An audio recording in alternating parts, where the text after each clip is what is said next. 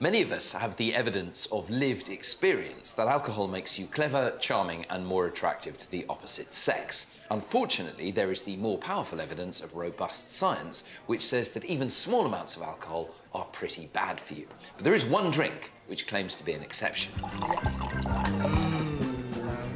Red wine. We're endlessly bombarded with news reports telling us it might be just a little virtuous.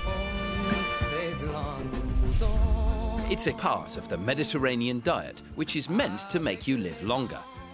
We know that it's not the alcohol that's responsible for the supposed health benefits of red wine. But could there be something else in here that offsets the harm caused by the alcohol?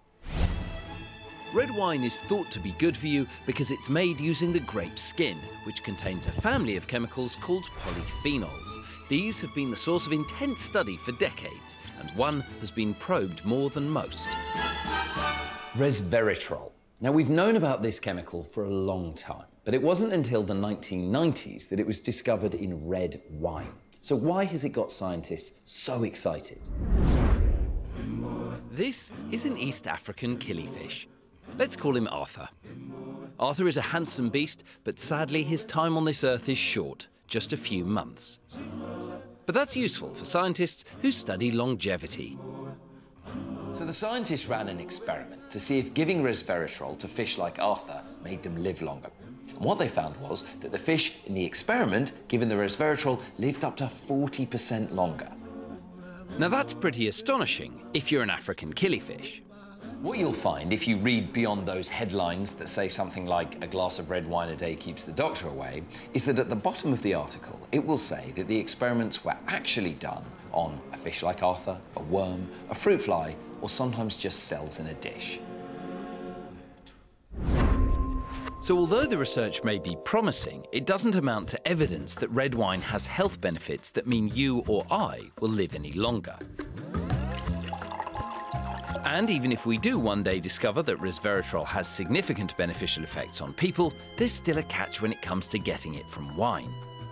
This is a glass of Pinot Noir. Happens to be from the Yarra Valley in Australia. Now, Pinot Noir is a light red with low acidity, medium tannins, and some of the highest levels of resveratrol of any wine in the world, at around 10 milligrams per litre. Unfortunately, though, most of the studies on resveratrol have been done using capsules like this. And in order to get as much resveratrol out of my wine as there is in this capsule, I would need to drink all of these bottles here. So I'd better get going.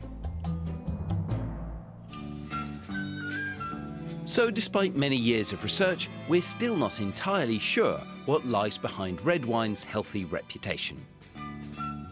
And it may well be that we've been looking at it the wrong way. When drunk in moderation as part of the Mediterranean diet, red wine accompanies nutrient-rich foods like fruits, vegetables, fish and nuts. And the evidence suggests that it's the diet taken as a whole that leads to a longer, healthier life. Now, having one small glass of red wine with food is not going to do you any harm, but you have to ask yourself honestly, when was the last time you did that? If you're anything like me, you have one glass over dinner, and then probably another glass over dinner, and then you finish off the bottle in front of the television with dessert. So sadly, red wine is not some kind of delicious medicine where the more you drink, the better it is for you. I will just have one more small one.